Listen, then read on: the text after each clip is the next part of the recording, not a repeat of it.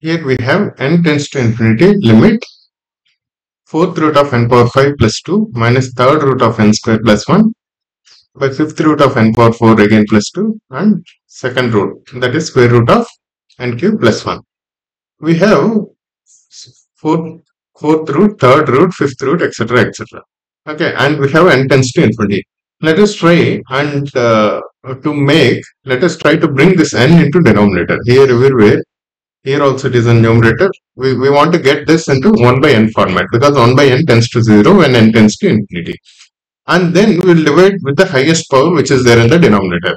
First let us take n common, n outside, and get everything into 1 by n format and then divide both this numerator and denominator with the highest power of the denominator. Let's see it how do we do this. Okay, so for example, here if we take n common, right, in this n power 5, if we take n common, what will this we can write it as n power 5 into 1 plus 2 by n power 5, right, and this is fourth root of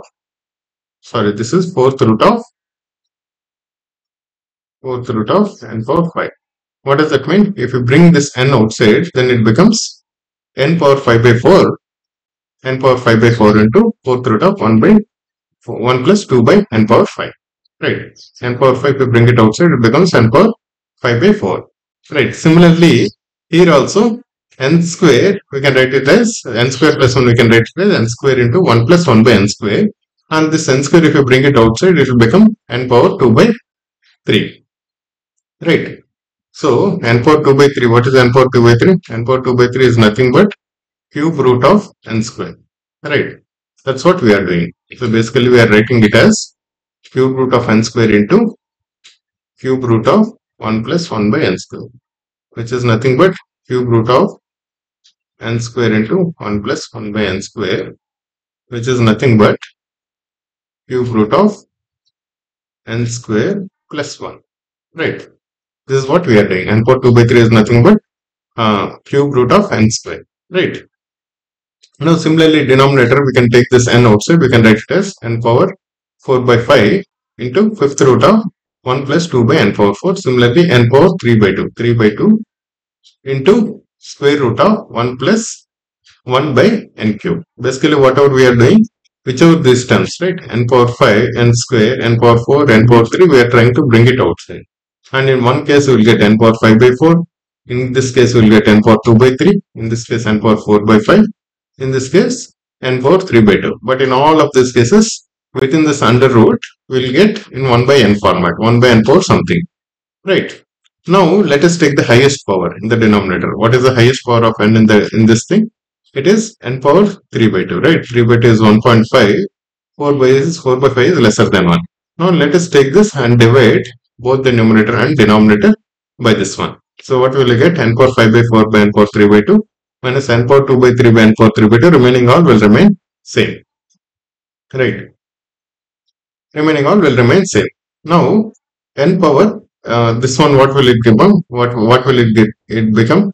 N power 5 by 4 by n power 3 by 2. That means n power 3 by 2 minus 5 by 4. Right.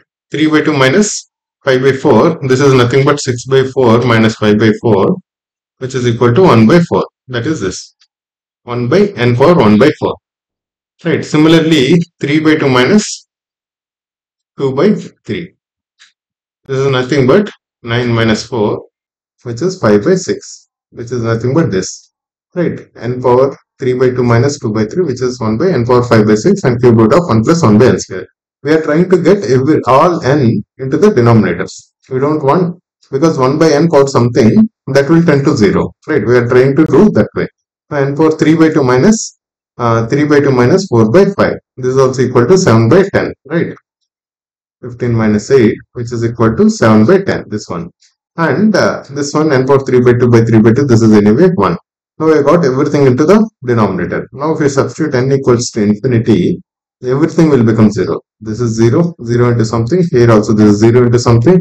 Here 0 into something minus square root of 1, which is actually equal to 1. So 0 minus 0 by 0 minus 1. And ultimately we have avoided 0 in the denominator. Right, numerator 0 is still fine. So the limit is actually equal to 0. Right. So basically, nth root of 5 plus 2, whatever. This is tending to infinity. This is also tending to infinity.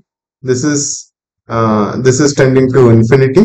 This is also tending to infinity. Basically, we have differences of infinities and infinities. Right. But the infinities in the numerator are actually close. They are becoming 0, but this one is not. Right. This one is becoming -1. So that's why the correct answer is actually equal to 0. Right, guys?